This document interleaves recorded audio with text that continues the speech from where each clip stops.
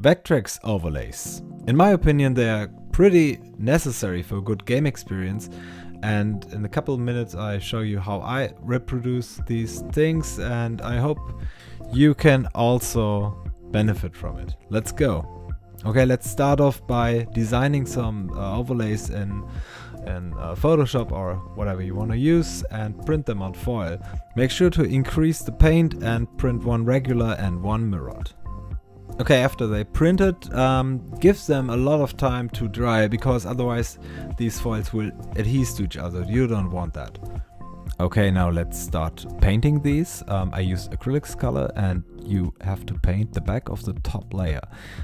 You have to paint directly on the paint or on the ink, so I mask the back of the front layer and I painted it with acrylics. Make sure to use some layers, because otherwise the ink will smear a lot. That's not good.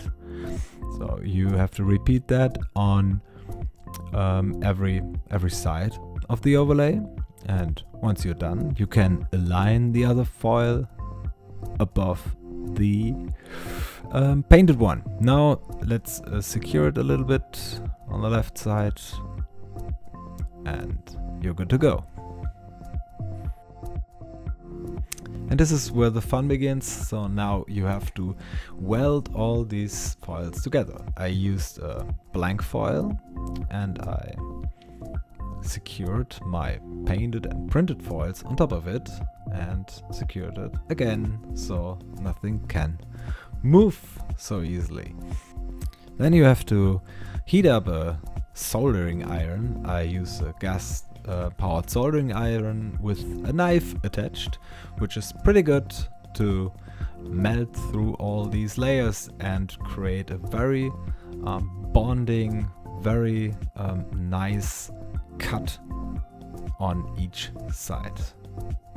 Just a few passes and then repeat it on the other sides of the overlay. It's very important not to stop in the middle of a cut, because it melts easily. And I had to use this gas powered thing because a regular soldering iron was just too weak. Okay, if you're done you can easily round the corners. I have 4 of them, and it will snug into the Vectrex. I hope so. There's some debris on the side, on the top and the bottom, and also on the side, and I have to remove it with a sharp knife. And don't forget the notch. You have to apply quite a lot of strength to get it loose, and I think it's done. Let's test it. Okay, this is my Vectrex and I can insert it easily. Top and bottom fits perfectly. Let's turn on Patriots. Wow, this is so much better with a custom overlay. So in a nutshell, it basically takes 1 hour to produce one overlay, and I hope you enjoyed the video. Now create your own ones. Bye bye. And this is same game with no overlay, it sucks.